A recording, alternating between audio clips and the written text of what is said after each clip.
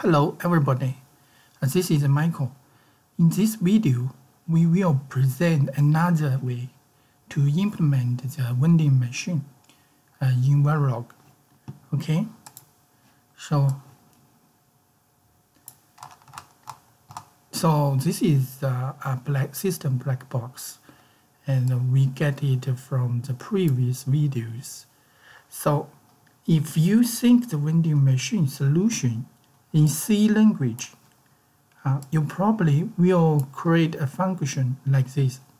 So this is define money, collect, nickel out, time out, dispenser, and vending machine. This is like a C language to handle the vending machine problem issue, and then the nickel in, dime in, quarter in.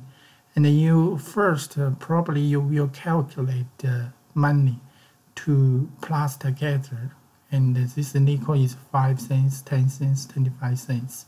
So if the money greater than 35 cents, and then we will collect the coin and output a drink, and then minus 35.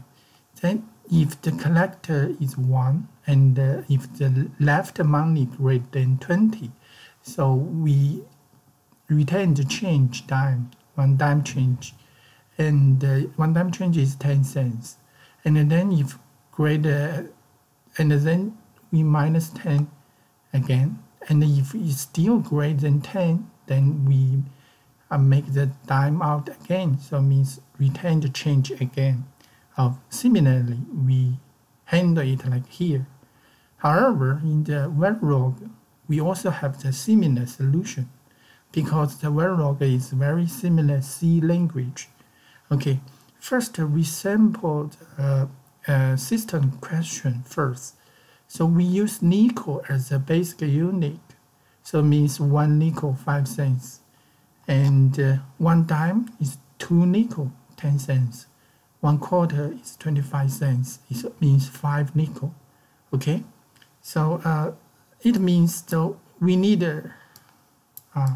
here we need 7 nickel to get 1 drink, right? Okay, so we will get our Verilog code like this. Okay, here is the Verilog code.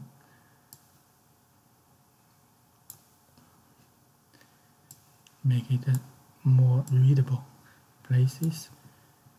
Okay, so this is a Verilog code, and the input here is the input. This is output, exactly like the previous video.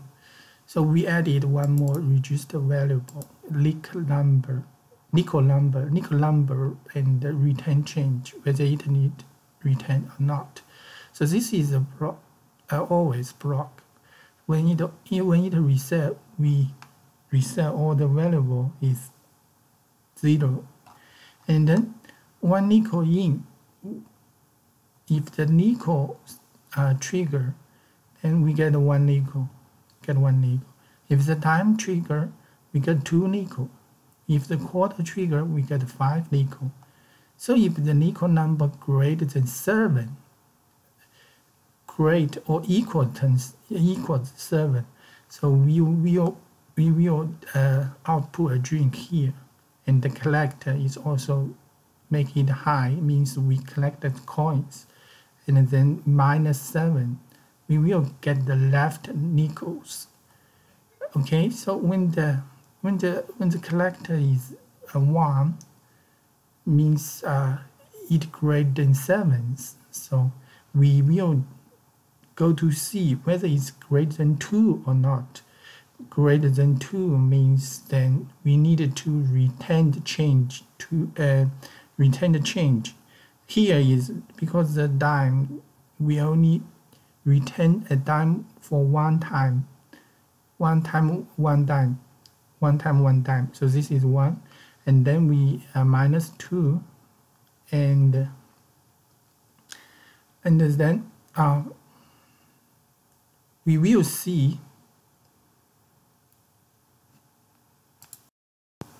Okay, here should be minus 1, because is here should be -2 because this is time. If we retain the change time, then it will be 10 cents is 2 nickels. So the return change will make it 1. And here, so when the still great, then okay, when the nickel equal to 1, and then we make the nickel output, so it means we retain 1 nickel's change. And so this is a Verilog code. Let's simulate it. Let's simulate it. Take a look.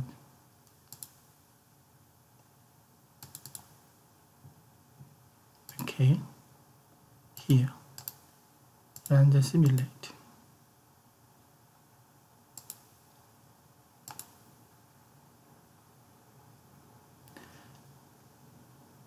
We using the exactly the simulation test bench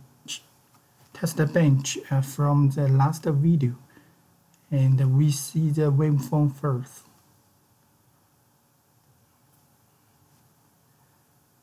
Okay, so this is the test bench exactly the same with the last video. Okay, 5, 10, 25, and let's take a look at the waveform.